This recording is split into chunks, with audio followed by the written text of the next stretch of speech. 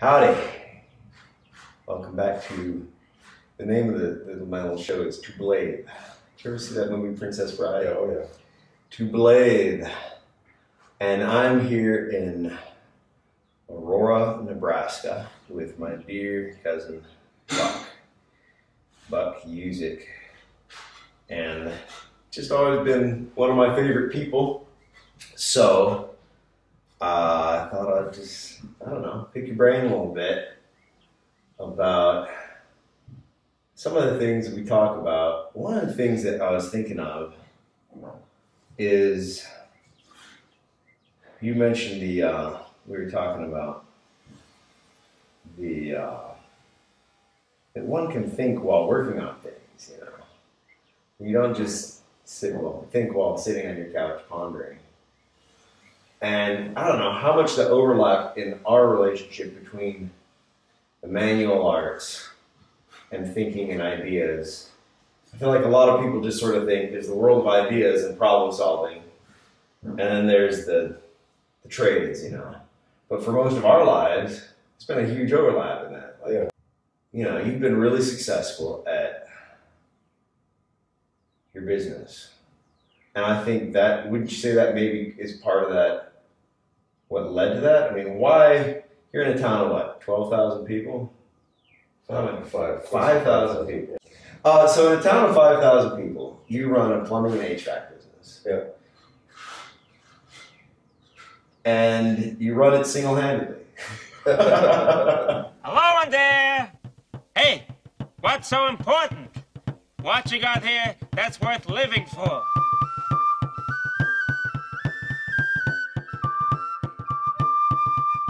Yeah, everything I do is single-handedly. So you started it, how long into the business before they had your arm removed?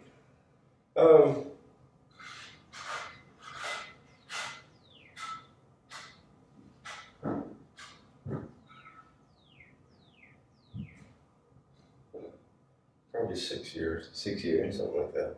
In this business. How long before the actual surgery did you really know that things were headed that way? Probably 6 months.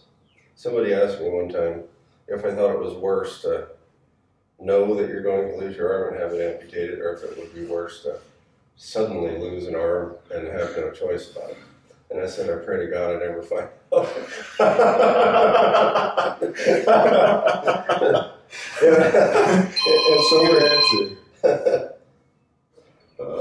In some ways, the ability to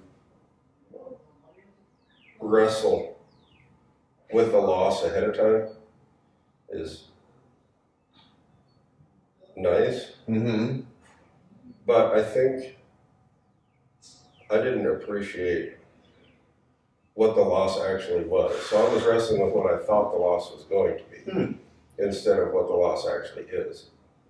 And there have been some real benefits to it, and there have been some surprising downsides that I didn't anticipate. Like I thought that the biggest loss would be the loss of function, but it's not. It's the loss of the ability to feel. Really? Absolutely. Interesting. The loss of feeling is 10 times. What do you mean by that? Like tactile? Just the ability You can't feel when something's slipping. You can't tell when, like if I put my hook down on something and it's about to slip out, you have no ability to imagine that happening before it just immediately happens. I've gained function with a hook that I lost with my hand in some regards. Like I can snatch a manhole out of the street. Yeah, I can. I was on a job the other day where we needed to see what was behind the tile and plaster, and so I just punched a hole in the wall. Didn't have to go get a tool. I remember when we were sitting around the campfire. So sitting around the campfire came in pretty handy when something fell into the fire. yeah, but and you're saying the other day, you feel like you can pretty much do everything by and large categorically that you could do before. Yeah. Except put a wire knot on multi-gauge wires. Yeah, a clump of wires that are a bunch of different sizes are really difficult. But another thing that's hard is hanging pipe by myself in a crawl space with a pipe strap and screws. I can do it, but that is one of the benefits of having lost my arm. Do you really want to be hanging pipe in crawl spaces? Well, no, not that. Why? So much as the renewed challenge at work. Because I was really good at what I did. Yeah. And proficient and efficient. I'd spent, many years attempting to become more efficient. Uh-huh. So, I mean, you make a minor change in efficiency a bunch of times, and it adds up to something significant. Mm-hmm. But after a while, the degree to which you can perfect that is minimalized. So, when you're a first-year apprentice, you've got a long way to go as far as getting better at your trade. Uh-huh. But then after you've been at it for 15 years, yes, there's still room for improvement. Yes, you can still perfect the way you think ahead and do a job in your head ahead of time to anticipate difficulty and to set yourself up for 3 moves down the road. So mostly as you get better in the trades, I would say your improvements come because of your ability to think ahead and see ahead and anticipate problems. That's good. And I had kind of peaked at the physical challenge of the job and an inability to perfect that. Well, you go from using 2 hands to 1, and I couldn't even pee left-handed to start with. There's a learning curve. Close the door real quick.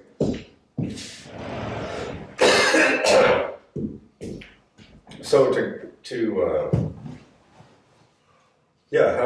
have the challenge of physically being able to do the work, being renewed has been fun almost. Yeah. Because it's a whole new set of problems to solve. Yeah, I never thought of it that way. I mean, most people, I think, you're multi-talented because you like to think and read and talk, discuss, but you're also, a man of building and fixing and problem solving. But most people would think somebody who's in the trades, who's right-handed, looking at losing their right arm, I mean, I imagine some people would just throw in the towel. And did you ever think about, just going on disability and... Well, the day after they took my arm off, I had a lady come in the hospital. She started asking me the name, rank, serial number questions to fill out a form. And finally I was like, we just were over this yesterday. Why are we covering this ground again? Well, this is for disability. And I said, I intend to work. She said, oh, you can. You can earn up to, I forget what it was, like $1,000 a month or something like that. I mean, the equivalent of less than part-time flipping burgers. And I was like, no. And, even if I can't do what I was doing before, my intention is to be as productive as I can. And I don't want this.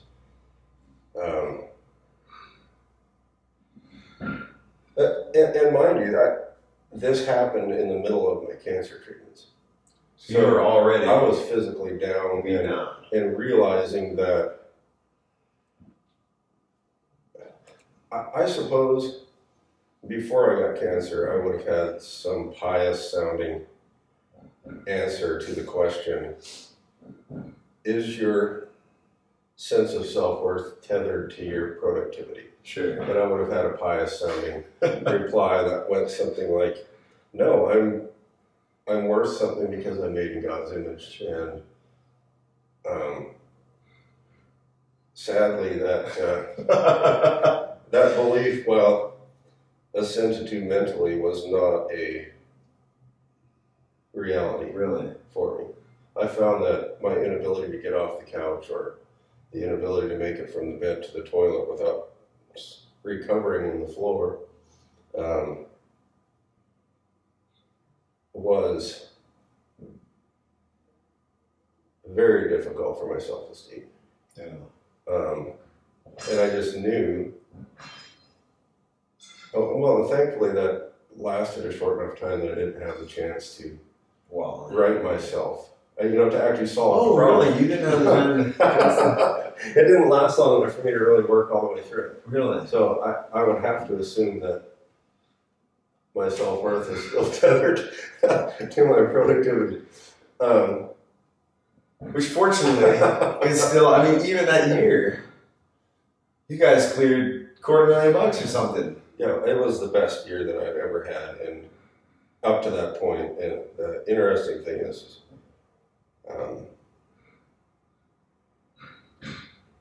I would say before that happened, I thought that I was responsible for providing for my family, but God's the one who provides for us. He just allows me to be the way He's doing that right now. So that period, though, leading up back to like, your arm was fully functional, wasn't it, for the most part? Yeah. You had that injury. I had a plate in my wrist, and my wrist didn't bend. How did you get that plate? Well, I broke my wrist fighting with my brother as a teenager, and those metatarsal bones, they're the blood supply, metacarpals. They're fed with blood supply only from one end, so when that bone died, it decalcified over the years, and my wrist just started collapsing. And it was to the point where when I would bend it, you could hear it grinding. So finally, it was like, all right, I'm going to get this fused. Well, then the cancer somehow set in there. Yeah, which, because of the plate and the broken screws, and I'd re-broken it, who knows when, the assumption was that the pain in my wrist was because of the plate. So I had it removed, and then the bone, the guy that removed the plate told me that the bone was punky and soft, but never bothered to do a biopsy. So since my wrist was fused and the bone was solid all the way across, I shouldn't have been able to bend my wrist, but I could. And he, of course, told me I was just being a wimp. So that should have been a little red flag there. If you're calling Buck Muzyk a wimp, something's got to be wrong with your diagnosis. That was the last visit I had with him. Yeah. And then 6 doctors later, the guy said, "Yeah, this is a bone tumor." So that time when you still had your arm, though, and you knew its days were limited, was it? I mean, I imagine it'd be kind of scary looking to the future and thinking, I'm going to lose my right arm. Yeah, I mentioned earlier that I was incorrect about what the losses were going to be. What were some of the things that you thought that really turned out, I mean, aside functionality, you mentioned? Yeah, I thought that I would be unable to perform my work. I thought that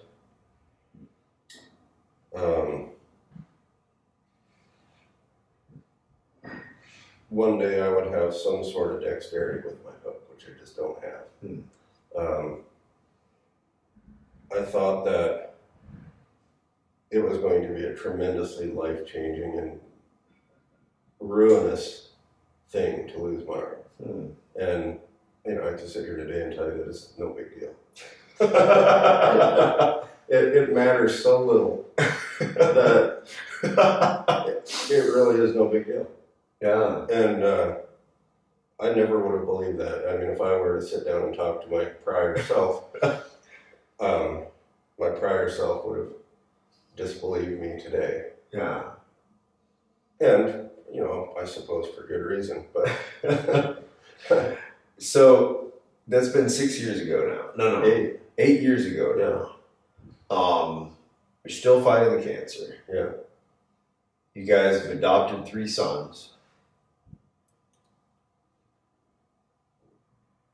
And when I talk to you sometimes, my little daily problems just shrivel up in comparison with every time I hear the decisions, the difficulty of decisions you have to make about different treatments or different, just approaches to how to, what's been the hardest part of all that? Like, what?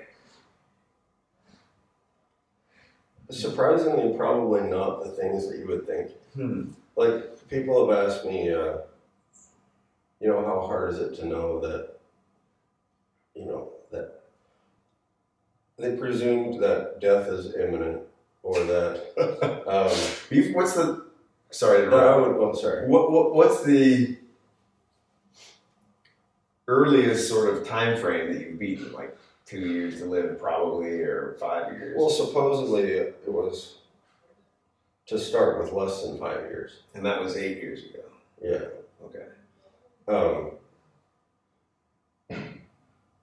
People are surprised that I don't mind not knowing how long I'm going to last. But I point out that nobody knows. Right. You don't know. So why should I need to know? Right. What difference does it make? I have today to live. Yeah. I would say that, to answer your question about what's been difficult, is the assessment of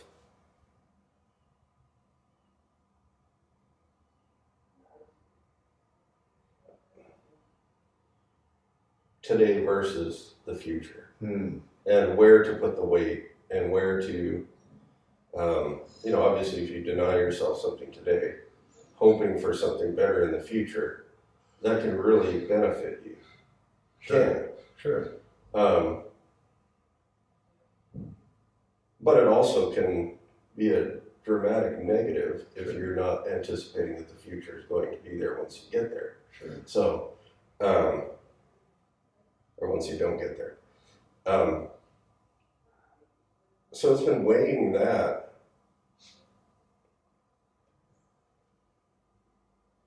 That I've probably spent the most thought. Just the relative. Well, the opportunities that you have, I've come to value opportunity as the most valuable thing that, other than Jesus, of course. The most valuable thing that a person has is opportunity. The opportunity to spend an evening with your wife. Sure. The opportunity to raise a child. The opportunity to jump at something in business. The opportunities you have, often, once they go by, you can't go back and have them again. Like, you can't have last week back. Right. So it's important to assess them as they come along and decide what's worthy of your energy. And the other consideration is, when you don't have as much energy as you used to, how tired do you want to be when you get home at the end of the day? How much parenting do you want to have left in you by the time you get done at the end of the day? I don't know, maybe I'm strange for thinking through that stuff, but I do. Have you been able to translate that into, you've talked to other people and encouraged people maybe change their priorities, or is it just something you deal with yourself? Well, I try and instruct my boys in that so that they're not screwing their future selves, which is a really easy thing to do, and they seem to be very proficient at it. But, unfortunately, the desires of the future self are not as strong as the desires of the current self. So, when there's a complete and thorough lack of self-control, it's obvious which way that scale is going to tip. Sure. Well, for yourself, it sounds like the opposite metric is kind of what you're working on, is considering tilting things more towards just enjoying the present. Right? Yeah, because, I guess with this whole virus thing, from the very first day of the shutdown, I said, no, not playing along.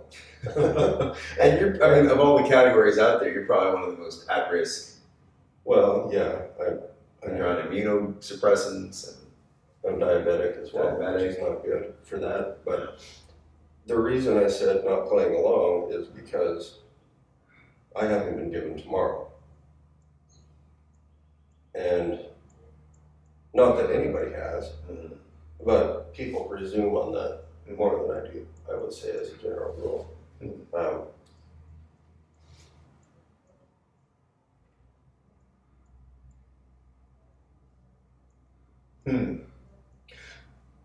I'm curious, you know, when I don't know, you hear people talk, there's a couple things I wonder what it's like from your side of things. Cancer is one of those things that a lot of people feel at liberty to have opinions upon. And particularly in our circles, maybe. Yeah, and do you run into people who like to voice their understandings of, you know, like, oh, well, if you just ate blended carrots and had 3 edibles a day, you kick this thing in a heartbeat or whatever. How do you deal with that with people that have? Because I had a benign tumor, and I had to face a bunch of people who presumed to know what I should have done differently or whatever. Yeah, there's been no shortage of emails about this treatment available in Mexico, and eat this fungi, or drink tea from this fungi, or, I mean, hundreds of different things that people are certain are going to be the cure. And I guess the way I've dealt with it is I've expressed gratitude to them because I know it's coming from a place of wanting the cancer gone. Which I want the cancer gone too. So, sure, a lot of the advice is ham-handed and unhelpful, but it's not upsetting when you realize that the reason they're giving you that advice is because they want you around. So it makes it kind of hard to be upset. Fair enough. Fair enough. Yeah, the other thing I wonder is, like, you know, sometimes one doesn't know how to interact with somebody, you know, who's different like that. Like, okay, I got to make sure I'm not looking at it, or I'm not, and I'm, you know, and you want to not do the wrong thing. You want to mention it or not mention it or whatever. How do you deal with that from the other side of the bar? Like, I think kids are the best. Yeah. Because they have no filter about, they're curious. Yeah. And they just ask the question that's on their mind. Sure. And it's so interesting to watch the adults around when they do that and kind of hold, you know, suck in their breath and hold it and wait to see if everything's going to be all right. But I think one thing that really helps with it is that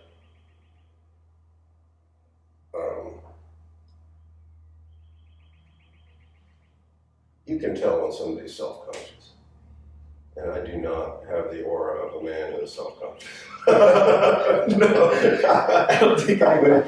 All the things you've been playing for, that's probably not one of them. So, I think that really helps. Yeah. You know, if somebody's... You're really disarming personality. That's right. Oh, the jokes. So, there was this quick-witted woman working at Bed Bath & Beyond. Yeah. And I walked in there one evening and asked where the second-hand department was. And she said, in the far beyond. It's in the beyond. The far beyond. The far beyond. That's cute. She was tracking with you. Yeah, she was absolutely hilarious. That's funny. Do you think about, like, in the beyond, you know, if you think about the afterlife and having bodies, do you look forward to or imagine, or is that just something outside of the sphere of your imagination? I would say the things that I think about most as far as what the next life will be, is the implications of having knowledge and the ability to learn and the perpetual ability to be surprised about things you discover about God. And the fact that, you know, we are a part of the bride of Christ.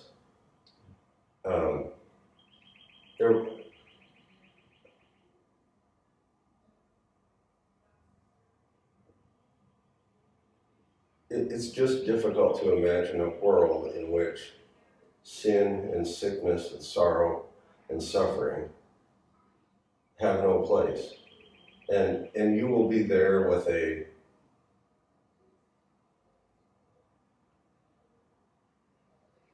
I believe, a complete knowledge of all of the wicked stuff that's available, but will have no taste for it because you see God. You know, and Scripture says we will be like him, for we will see him as he is. So there's something purifying about seeing God. There's something about that, I guess I just don't grasp completely or understand how it can be possible. But, you know, Adam and Eve walked in the garden with God and fellowship with him. But somehow that wasn't enough to keep them from wanting something other than him. What will be different in the next life that will prevent that from happening, I haven't figured out. But it will be a good thing. Yeah. You know, obviously, our Creator knows what we need for thriving. And in Revelation 21, when it talks about the dwelling place of God is with man, that's a setting straight of the way things are meant to be. And it's an announcement that human thriving, complete human thriving, is possible. Man, that's a good reminder. I was talking to a buddy in one of the interviews about, he was suggesting that we don't think enough about the new creation, restored world, you know. It's hard to imagine the ways, you know, like Romans talks about how the whole creation groans and travails in pain because of, you know, waiting for the adoption and the redemption of our bodies as humans. It would be so interesting to know. You know, we obviously know that lions didn't used to be carnivorous. It'd be interesting to know the ways that creation has been changed. You know, when God created it, he looked at it and he said, this is good. And obviously, you know, cursed the ground with weeds. So there wouldn't have been, it's just hard to imagine what creation would be like without the curse. I wonder, just kind of going back, those first days without your arm, you know, it was kind of like you knew what your body could have been, would have been. It was almost like those early days, you know, that we have in Scripture where you, I guess I'm just drawing an analogy there. You know this isn't the way your body was supposed to be, but it's the way it is. I don't know. I wonder if there was any, what was that like, and do you yearn to have your arm back, or? I really haven't. Really? It's interesting how long it took me to grapple with the fact that it was gone. On a physiological level. Really? You know, slipping and reaching out to catch something that you don't have a hand to grab anything with. And your body just assumes that it's there. You don't have time to think when you're falling, oh, that's right, I don't have a hand. It was years. Really? Yeah, years.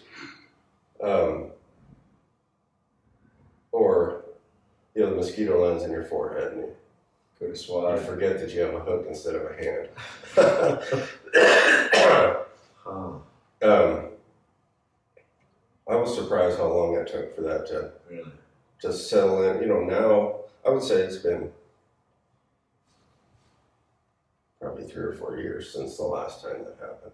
Okay. But, you know, 4 or 5 years of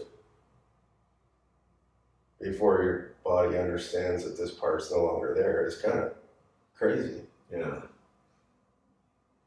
I've also laughed about the phantom pains from, you know, just nerve pain. Like, sometimes it'll feel like somebody's holding a torch to the back of my fingers. Just for Fingers no that aren't there. The fingers that aren't there. Really? And so I hurt in a place that isn't there, but I can take real pain medication and it will help.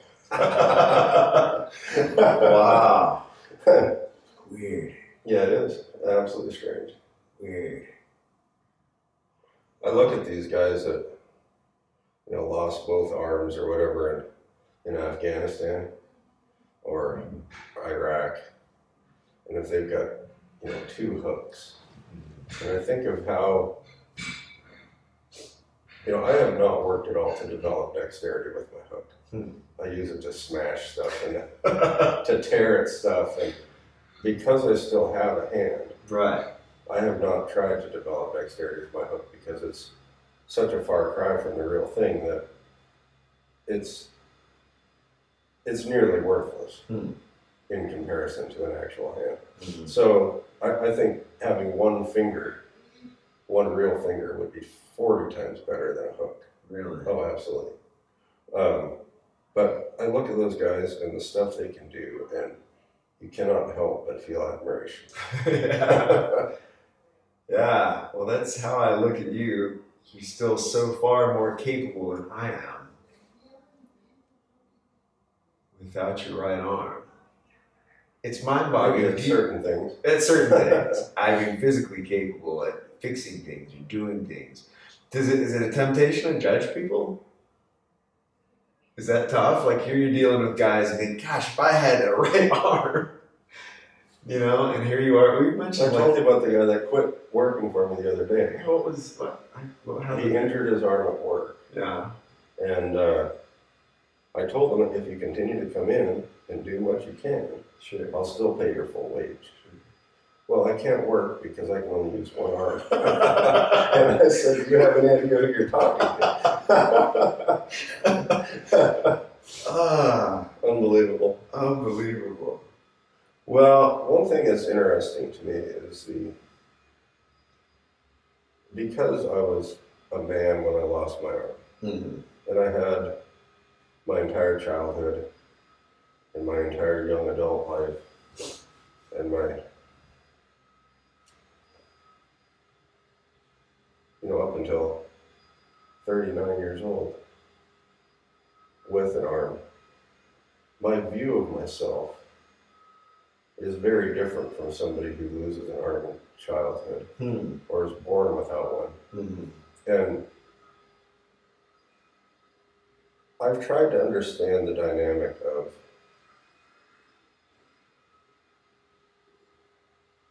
what it's like to view yourself as handicapped or deficient, and just how poisonous that view is. Because I've run across people who have been disabled from childhood who don't have that viewpoint. But then a large percentage, I would say a larger percentage of people who are handicapped at birth view themselves as Part of their as identity. unable, yeah. But I think it's a poisonous viewpoint, even for somebody who has very obvious deficiencies. If you, because it prevents you from trying. You start from the position of defeat instead of a position where I can overcome this. And I met a guy who had no arms, and he could take a pack of cigarettes out of his pocket with his toes and light it with a match. Really? Yes. And he did not view himself Wow. as unable to do what he needed to do. Wow. Absolutely amazing. Amazing. Yeah, I guess that's been one just great thing that I've been able to glean from you through that process. It's just the attitude, which is an old attitude. You think of granddaddy, my granddaddy. You met, right? Your age, granddaddy. No. Girl, oh, you never met Mac? Mac? No. Really? No. Okay, well, he had the attitude, if somebody can do it, I can do it, you know. Yeah. You know, nothing just seemed on a different realm. Well, that's for the experts, or and I feel like that has, for you, not only in the world of things, but also in the world of ideas. Like, you know, I meet a lot of people in the trades who think of the world of ideas as something for a different class of people. Whereas you move seamlessly in between problem-solving problems to theological questions, political, history, philosophical. Like to me, when I talk to you, it just seems like you know, it's all just a world at your disposal. Like you're able to navigate through and think about. Why do you think some people make that division? I'm just curious because I guess it's just rare to me to find somebody. Either I have friends that read and know about history or whatever and can't change a tire, or I have friends that are, you know, tradesmen but don't really truck in ideas or the humanities. You know, you're a rare breed, but something I feel like used to be around a lot more. An ideas man who's in the trades. Where does that come from, and how? I can't pretend to understand why other people think the way they do. Mm-hmm. I just know for me, being boxed into a little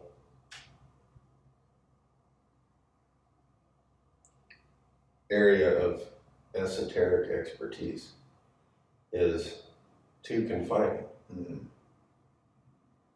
I love hearing other people's ideas and mulling them over. Mm-hmm. I love talking to people that have different viewpoints than me because they know something that I don't know. And it's just so interesting to hear why people think the way they do. And their ideas will challenge yours. And it gives you an opportunity to either improve your ideas or to fasten another handle on that idea and not let go of it and realize this is a good idea. Yeah. I guess just intellectually, plumbing just isn't enough for me. Sure. I'm hungrier than that. Sure. And I don't know why other people don't share that hunger for knowledge and for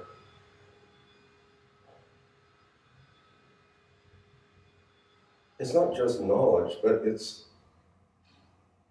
an understanding of how this place works. Well, see, that ties in, though, with me. I think it's a two-way street. That is, I think that attitude is not only broaden your horizons intellectually, but I think it's one of the reasons that you're extremely successful as a plumber, hiring people who failed at being a plumber in the same community. Because you bring the ideas of problem solving and a broader thinking and appreciation of, you know, a diversity of perspectives into the trades, maybe. Do you think that's something going on? I mean, why are you so successful in business, a business where other people are failing?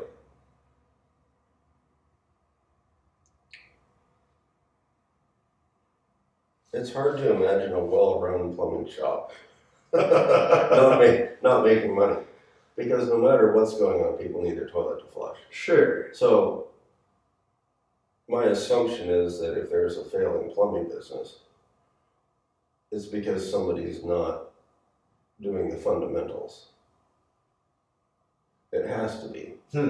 Because if you're busy working all the time,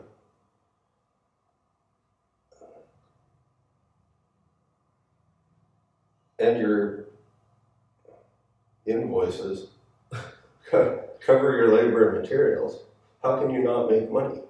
But you mostly hired people who weren't making money plumbing, or some, right? So some of the problems I see that are rampant at the plumbing supply, they give you a 1.5% discount off of your monthly bill if you pay it by the 10th of the month instead of waiting until the 30th. Yeah. Show me another investment you can make where in 20 days you gain 1.5% every 20 days. Yeah, that's like an annualized almost 25% return on your money. It's crazy. Yeah. But according to the guys at the plumbing supply, I'm one of the few people who pays my bill by the 10th. But why? I mean, that is, even if you had to take out an operating loan, it would be cheaper. It would be way cheaper money than paying the plumbing supply that extra 1.5%. And then on top of that, if you don't have an inventory to work off of for all of your common parts, look at the productivity lost by a man driving 20, 30 minutes to the supply house each direction and picking up what you didn't have on the shelf that you should have. So there's an hour of productivity out of an 8-hour day. So you're talking a heavy percentage of that man's productivity was gobbled up by the lack of a $3 part. Which was really a lack of imagination. He didn't imagine the kind of what you were started out with. The ability to imagine a job, walk through it in your mind, imagine everything you'll need. I mean, don't you think that's the main... And that's the thing that prevents you from forgetting something when you get back to the shop to pick up parts and you're going to a job that's 20 miles away, is you do the job in your head while you're at the shop so that you don't forget any of the parts. Because the loss of productivity driving from the job to the shop is disastrous as well. And, there's other things like the discounts you get when you buy in bulk. So if it's something that you know you're going to use up this quantity in 6 months, you buy the whole box of PVC fittings and get a 10% discount. Sure. That's just money in the bank. Sure. You buy a partial box, it's 10% more money. Right. But if you can afford to sit on, you can hardly not afford to sit on that box of fittings for that few months, even if you have to take an operating loan out to do it, you're still way money ahead. Sure. So I don't know if people just don't think about that stuff or don't care about it, or... As far as we're talking about just your interest in history, philosophy, literature, just sort of ongoing, concern for humanities, how do you fit that in? Is it just something do you have any kind of a discipline for that, or is it just something you do in your spare time? Because it seems like you're always reading, thinking, talking about something. It's not something I do in my spare time. It's something I do while I'm driving. Okay. While I'm fixing furnaces. Yeah. I really enjoy, I'm part of a couple different men's groups, one at Sunday school. The stuff that's discussed there is my fodder for thought for the week. So there's no reason you can't be thinking about other stuff while you're working. Yeah. It just enriches your day. It just enriches your day. Yeah. That's good. Yeah, I personally would love to see more of that, interdisciplinary. I don't know, because I also really appreciate the trades and the world of ideas, and I think people that are pigeonholed to one or the other really lose from that. Yeah, there seems to be a lot of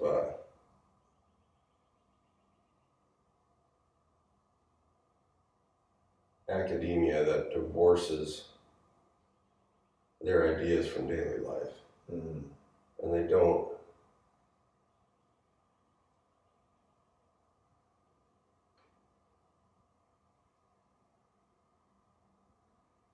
don't see the logical end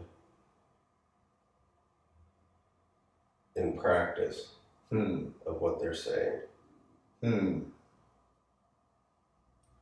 Where the rubber meets And the road. there's also a lot of politicians who are that way too. Sure.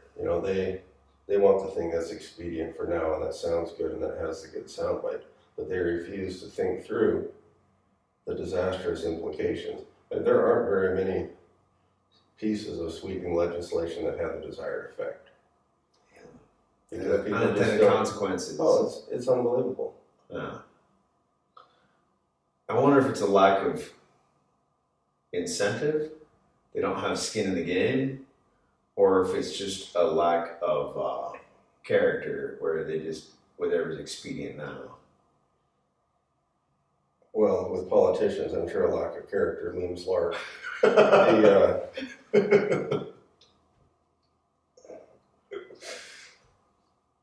I enjoy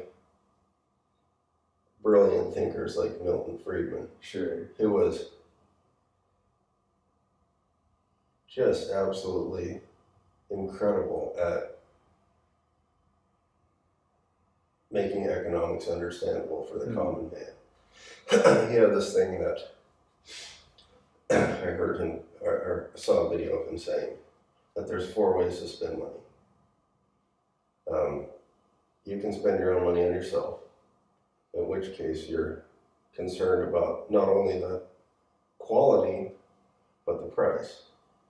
Or you can spend your money on somebody else, in which case you're less concerned about the quality and still concerned about the price. You can spend somebody else's money on yourself, like when the boss gives you the credit card to go to lunch. Sure. You'll be mostly concerned about the quality Not so and don't keep as much of an eye on the price. And then there's the way politicians spend money, which is spending somebody else's money on somebody else. And in that case, you don't care about either the price or the quality. And it's just a brilliant analysis. That's great. Just absolutely brilliant. Yeah, little things like that are so clear. That's great. And you were the one who got me into Albert Nock. How did you stumble on him? I've heard of him since, but I'd never heard of him before. Now I see his name come up. Yeah, somebody gave me I'm trying to remember the name of it. The problem with being educated, or the disadvantages of education. Yeah. And I read that, and I was like, this man is brilliant. And he's just a clear thinker and articulate, and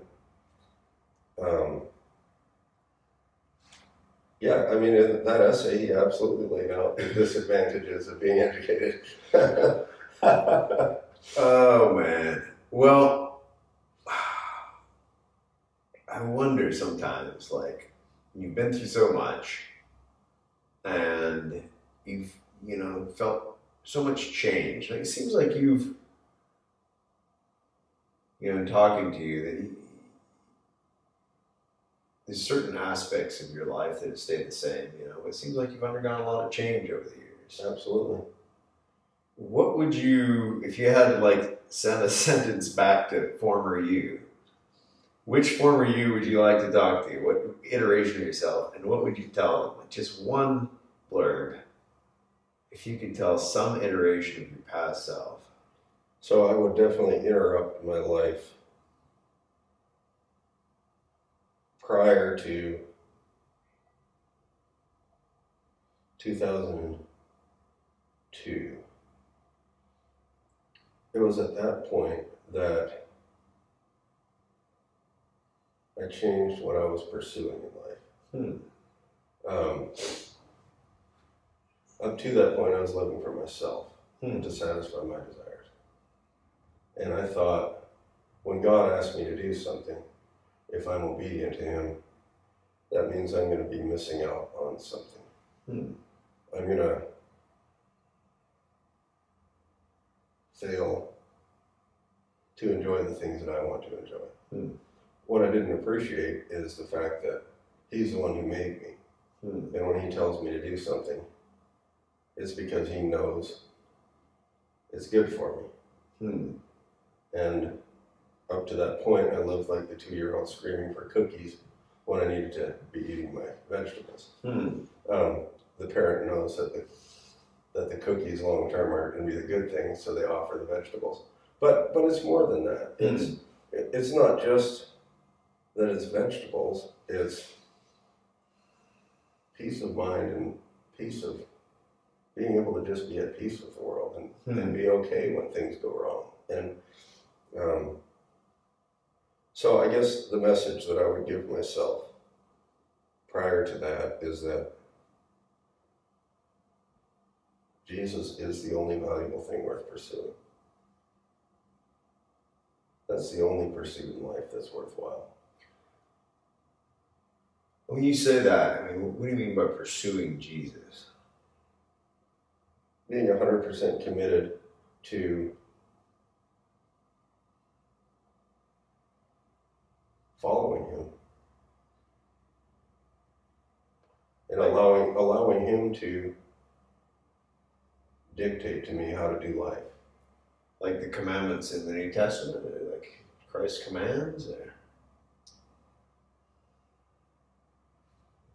I guess I would sum it up this way. The parables of the treasure in a field, where a man finds a treasure in a field, and he sells everything else in order to possess it. Or the pearl of great price.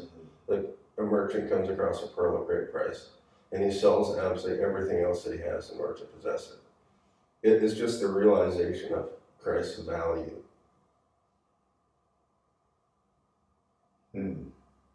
That there isn't anything else more valuable. And if you don't place Him as the most valuable thing, it will cause you to misorder the other things in your life. And you will place priority in things where it doesn't belong. It's just absolutely transformative to live that way. Well, I hear you and I agree, but I wonder, like, how that works its way out practically. Like, what does it mean to value Christ? How does that work out? Like, you have decisions to make, bills to pay, blah, blah, blah. Whatever, people, strains on your life, constraints, dreams, visions, regrets.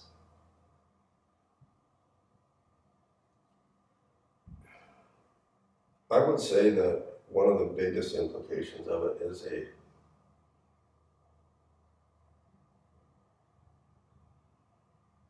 love for others.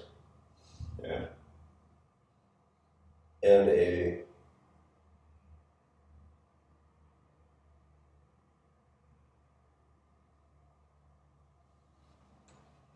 vastly increased ability to forgive others for their shortcomings.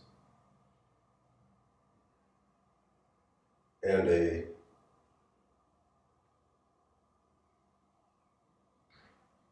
appetite to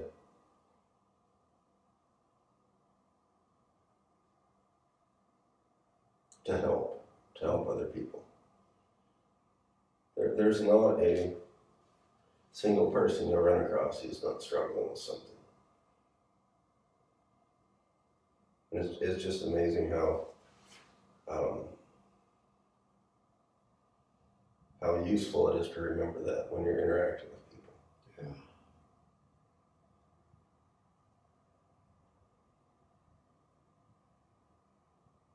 Yeah, I guess that's such a big part of the message of Christ is that how you treat the weakest, the most annoying, the most intrusive in your life, that is how you're treating Christ. Right? It's the message, like, at least in these.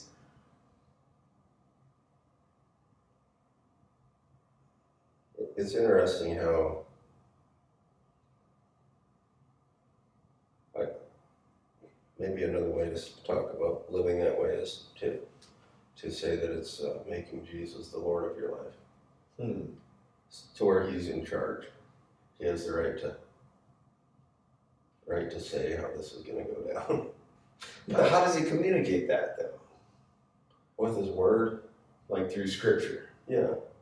And by putting something on your heart. Conviction, just Yeah. internal.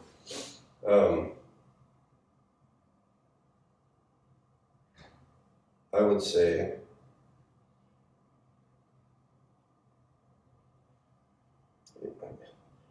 it's very obvious that somebody who has a lot of knowledge about God from reading the Scripture, but doesn't know him by pursuing him and walking. He says, if you seek, if you search for me, you will find me. If you seek for me with all your heart, all your heart. So if you're abandoning everything else and seeing everything else as lesser value than him and pursuing him, you will find him. He will show himself to you.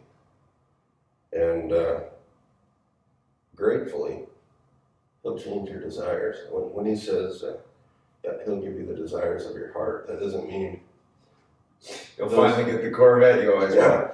No, it means that when you find him, you find satisfaction and peace of mind and abundant life. Yeah. Ah, good. Appreciate you sharing that. And of all the people I know who have abundant life, as much as we can have in this world, I would put you at the top. It's just people who are happy to be alive. Yeah, absolutely.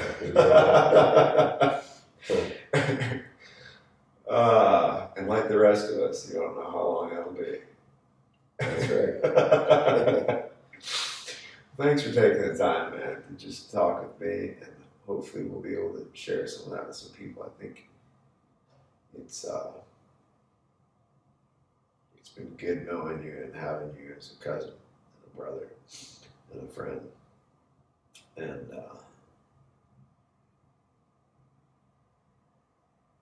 yeah, interestingly, although we talked about it at length, just because it's a unique part of your situation, your amputation has had little to do with our friendship. Hasn't changed that in a way, one way either. Yeah. Is there anything else just on your mind or heart you think worth sharing? Any thought or story or advice or insight? Question for me? Or for just the universe, Well, for I God? There's one thing that crosses my mind every time I see you. The last few times at least.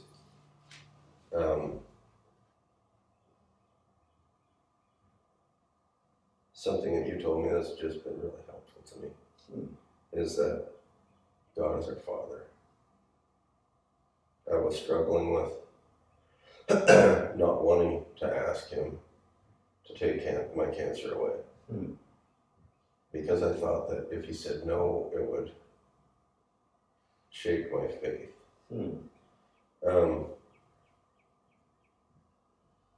But it was your insistence that God is a loving Father.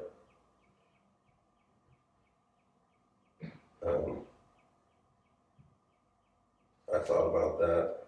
I still think about it. It has absolutely changed the way I look at him. And you set that off. So, thanks. Good. I'm glad I wonder how that related to that question. Well, it's just opened the door to noticing in Scripture his benevolence towards humans. And I think it's Romans 3. One of the things that Jesus accomplished on the cross, besides paying for our sins, was to vindicate the Father for his mercy towards humans. He drank God's full cup of wrath against our sin so that God could be merciful to us and still be just. And there's so many places in Scripture that you can look and notice God's heart for people and his wanting us to be right with him, his provisions for that to happen. That's from the heart of the Father.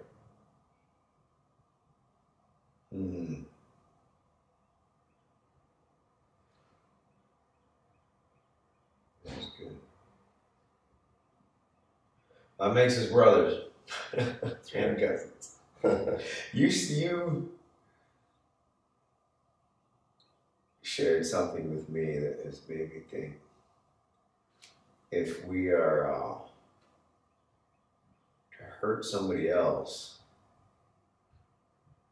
who's part of, if we are one body, then to hurt another child of God is to hurt yourself. Yeah. To distance yourself, it would be like cutting your own arm off. To distance yourself from another one of God's children, because we're part of one body. Yeah, the implications of being one in Christ are humongous. Yeah, I was talking about that. Yeah, I think